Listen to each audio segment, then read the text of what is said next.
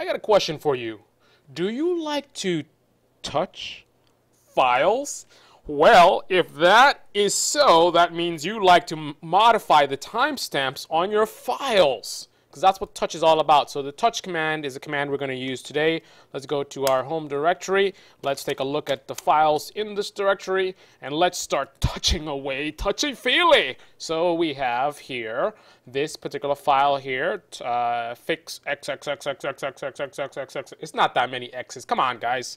All right, so we're going to touch that file, and you can take note of the timestamp on it right now. So I'm just going to go ahead and touch.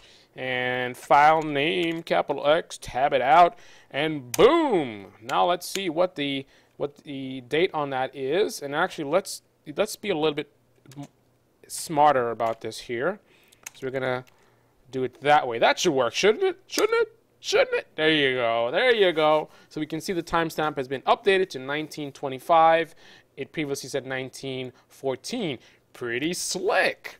So that is one thing you can do, but there's some other things you can do, some pretty cool things. So not only can you touch the file to update its timestamp there, you can also do this, which is pretty cool.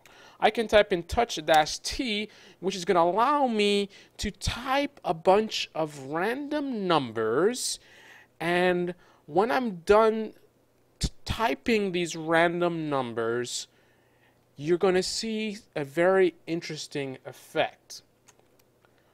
Boom! I messed it up. Well, let's see if I did or not. Check it out. Check it out. Oh, not random numbers. Date. Not only can you update it to the current date and time, but you can update it to whatever the hell time you want. I just made this file a 38-year-old file from 1976, February 5th. So that is some pretty cool stuff that you can do here. Now, some of the other numbers got ignored because I put the date so old.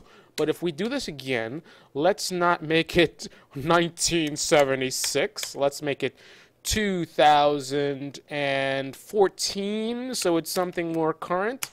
And let's see what happens with that. Aha!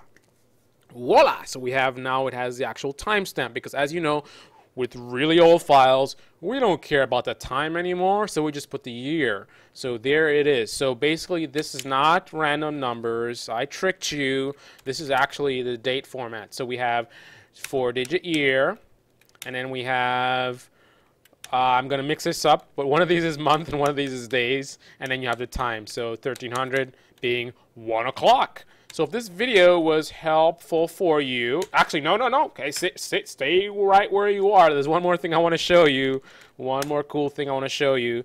So what else we can do with touch? We can also do touch. This file was not here, whatever, and hit enter. What on earth am I doing now? What is that all about? Well, what I just did is I just created an empty file.